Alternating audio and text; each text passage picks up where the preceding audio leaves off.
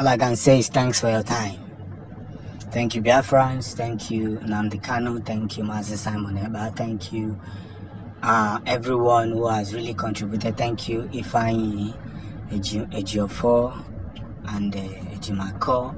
Thank you, everybody who have been participating in this very mission to restore Biafra. Yes, Nnamdi Kanu is heading to become the first Biafran president because already there's a discussion on ground that will warrant his victory to submerge, and that is where the whole thing lies.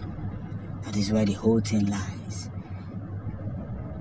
In accordance to everything that we have been saying, everything we have been spreading, undoubtedly we have come to realize that Mazi Nnamdi Kanu is heading, even though he's not heading to become the president, he's heading to select the first president of Biafra. Enwere okwu a na-ekwu kịta ndị ọcha na-akọwa na-esi na ife a na-eme ndị Igbo na Nigeria adọsere mma.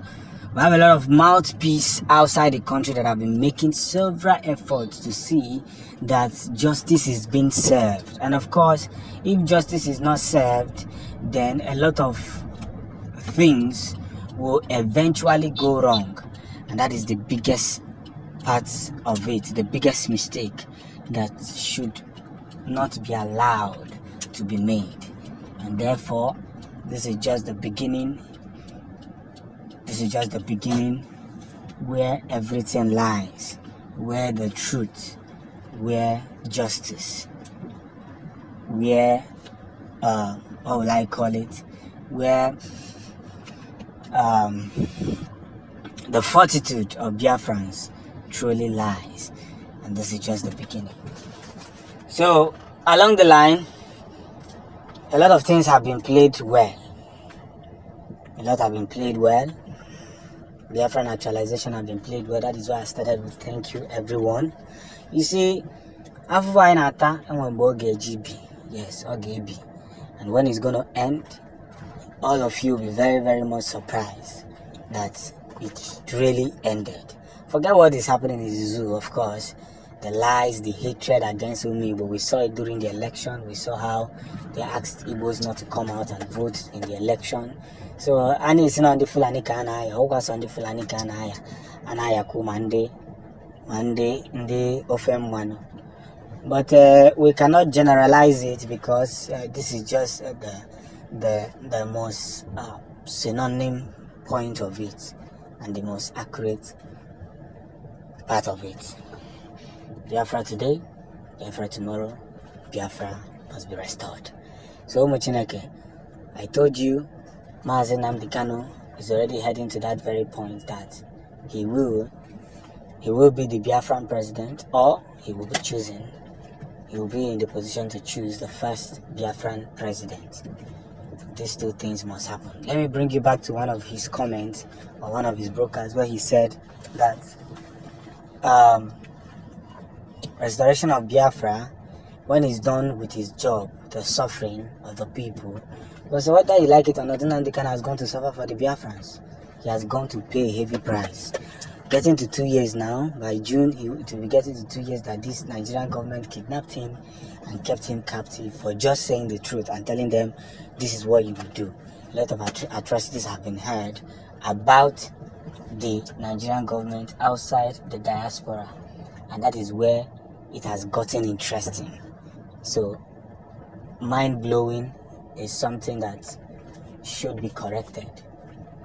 And, of course, if it's eventually corrected, everything will be definitely put in place. That is just the beginning. Alright? One thing I have always said is that once Nnamdi Kanu is released, the next most thing he should do is not to even say anything. Let him don't say anything at all. Let him remain silent.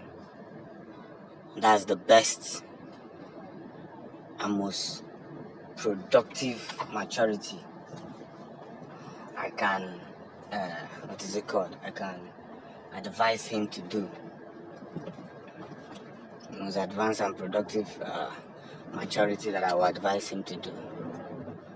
Because now is no longer a time to try to convince anybody that Biafra is going to be a beautiful place. No, that hour has passed. At least everybody is now seeing it for themselves that Nigeria cannot be won. They're just lies that have been told all along. It has been lies from here and there. It has been lies from the pit of hell that Nigeria is won. But the most important question here is that no matter how this lie continued to be told, the truth must prevail someday. And that's the biggest part of it. It has begun to happen. It is now everywhere, and even so many people came out after the election and they started apologizing to Biafrans or IPOB members for not believing in them and in their struggle. So when Nnamdi Kanu comes out now, because he will soon be coming out, I will advise that he should not invest his time in talking. The information has been passed and the message has been received, and that is where we want them to be. He doesn't need to struggle again. By the time he comes out, the only thing he needs to do is to state facts, 1 or 2 facts, and that ends it. The next thing is Biafra referendum. So let's be guided with everything humanly possible to make sure that this great valley of acquired knowledge is not wasted on talking and talking. It should be invested more in production and liberation. Nigerians have understood the language, and they have really felt sorry. They have really felt sorry because eventually they now understood that believing that Nigeria will ever work was a big mess. But not forgetting that those who came out to vote were not stupid. They did the right thing. And let whatever the supreme being take it from here. Whatever that is going to come out of it. Omo Chineke, God